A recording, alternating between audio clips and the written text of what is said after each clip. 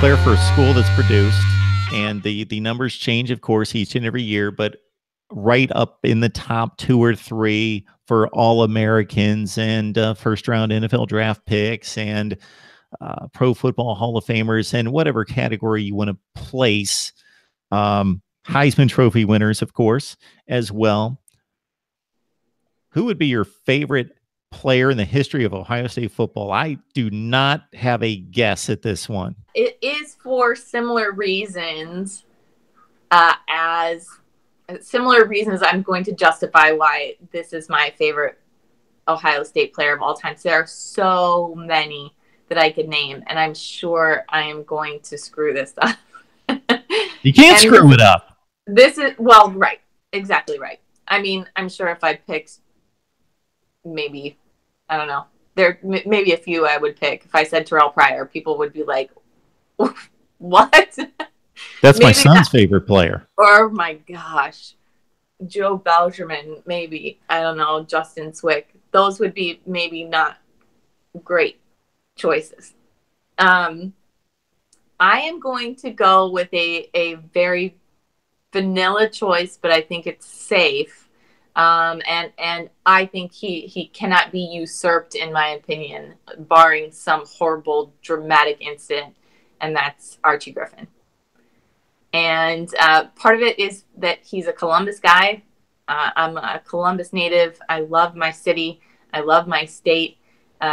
Archie's not a big guy, but he certainly has got incredible heart and work ethic. And I think what he was able to do with Woody and in combination, those two in concert, again, were meant to be on that team together.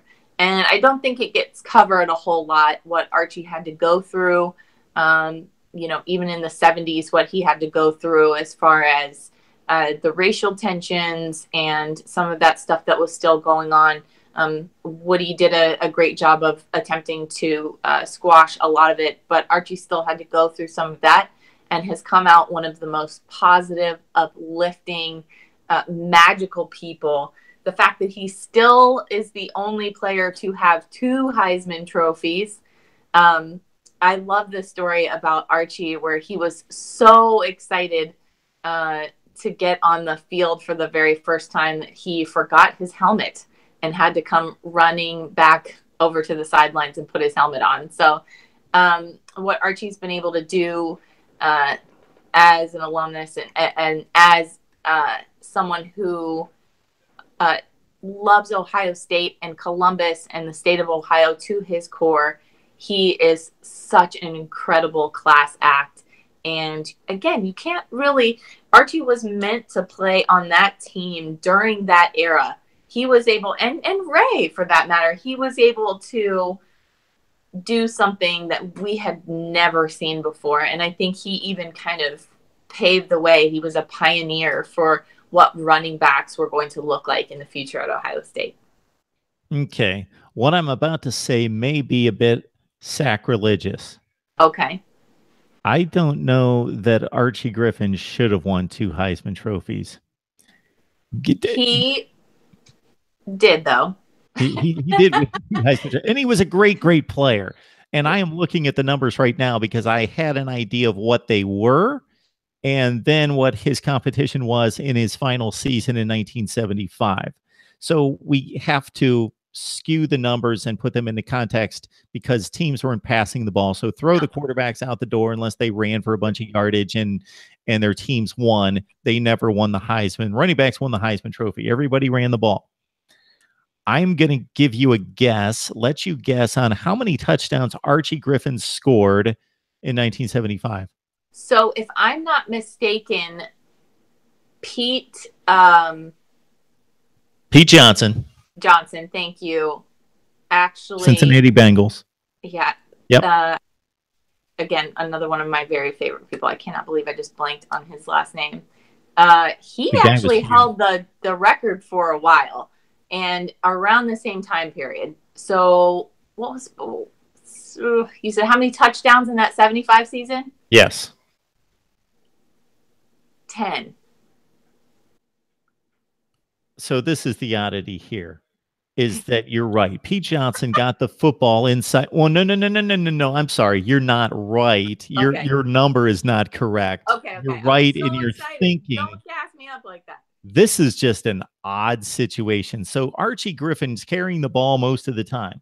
True. So he's got the yardage, but Pete has the scoring record. Because actually, this is odd. Archie Griffin carried the ball 262 times. Pete Johnson 227. It's not that much of a disparity. No. So they're basically splitting carries, and Archie Griffin averaged 5.5 yards per carry, and Pete Johnson 4.7. So to fill in where Claire was going with this is that Archie Griffin was the main back and he's carrying the ball. So on your typical 80-yard drive, he's running the ball most first and second downs and they're going down the field. Then Pete Johnson, and this isn't entirely true because the numbers are going to dispel this to a certain extent, but the narrative is basically that they get inside the 5-yard line. In comes Pete Johnson, who is basically a glorified like left tackle. Lineman, He was huge. And then he would run for all the touchdowns. This is amazing. Archie Griffin, I didn't know that it was this bad. I knew that it was something in this range. Archie Griffin ran for 4 touchdowns his senior year at Ohio State, and Pete Johnson ran for 25. Wow. 25 touchdowns. Oh my gosh. And Pete Johnson. And now so we're going to totally geek out. And he ran for 1,000 yards, and Pete Johnson was nowhere in the Heisman balloting in the top 10. So, all right, correct me if I'm wrong here too about who broke that scoring record. Was it Mike Nugent? Oh, the scoring record. The scoring record. Probably a kicker. Keith Byers scored a lot of touchdowns, but he didn't hit 25. He had the 84 season when he finished second to Doug Flutie in the Heisman balloting, and he scored a lot of touchdowns that year, but I don't think he scored 25. I know a lot of people thought Keith Byers should have definitely won the Heisman that year, that it was stripped away by the Hail Mary. Exactly. He won the Heisman based on one play that was not, it was impressive. He threw the ball 50 yards, but he just threw the ball. And right. There was no touch on it or aim. It just happened to be a spectacular ending. And to me, I say this around that time of year, every year, to me, that's the most overrated play in the history of college football. I completely, you're not going to get me to move on that either. I agree. It wasn't a bowl game. It wasn't a championship game. It wasn't a rivalry game. Those teams had lost. Miami lost 5 games that year. They weren't that good. And it was just on Thanksgiving weekend. So a lot of people were watching football. And Doug Flutie was a bit of a, I'm going to avoid the word freak. You know what I mean? He was just a different type of player, and he was fun to watch. And he was exciting. And Boston College was awful before that. And he lifted them to prominence. So, but we see Hail Marys like one like every other week in college football, or 2 a week, or whatever it is. We see a couple dozen every season that are roughly what we saw there. Yeah, just wasn't. Yeah, no, I completely agree. Keith Byers and his shoeless run. Still, I think a lot of Ohio State fans, that's cemented in their memory too. Yes, it is. He ran for 274 and 5 touchdowns against Illinois, losing 24-0 and coming back for the win. All right, Claire, trip down memory lane. I'll do it anytime. I'm game. I will too. I love it. Claire Crawford, The Ozone, and her podcast with Joe Dexter. Oh, hail no. Claire, it's always a fun discussion. Always a pleasure. Thank you so much for having me on.